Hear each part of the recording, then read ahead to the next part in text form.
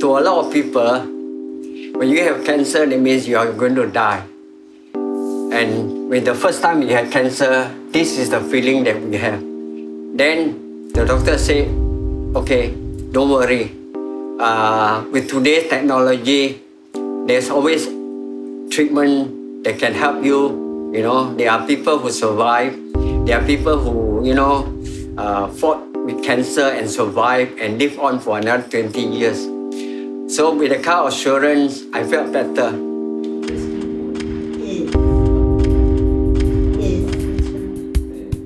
That's one of the things you insist on, isn't it? Yeah. Well, yes. One of the worst moments in living with cancer is certainly when you wait for the confirmation of the diagnosis, for instance.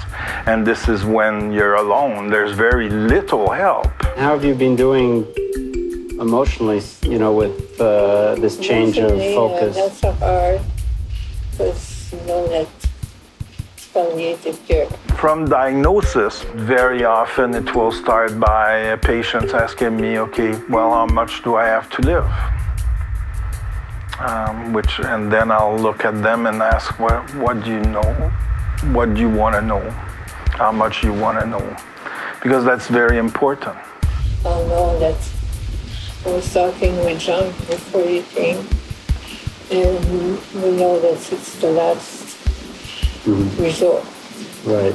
Certain families don't want to talk about it, they want to avoid it.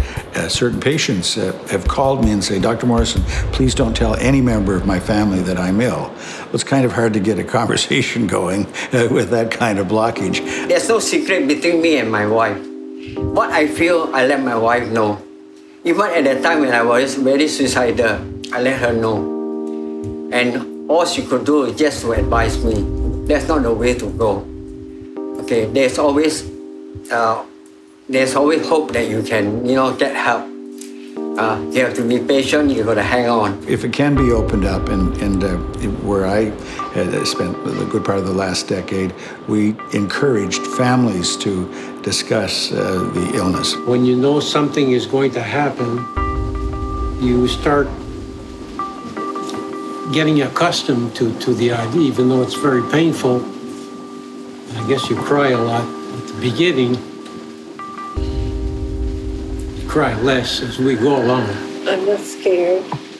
She's not upset, she's not mad, she's not sour about it or frustrated.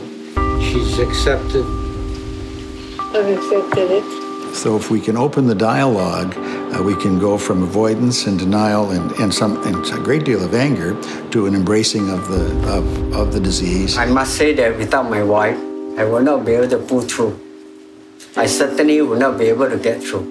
With her support, constantly, day and night, she's always beside me, especially when I've gone through very critical period.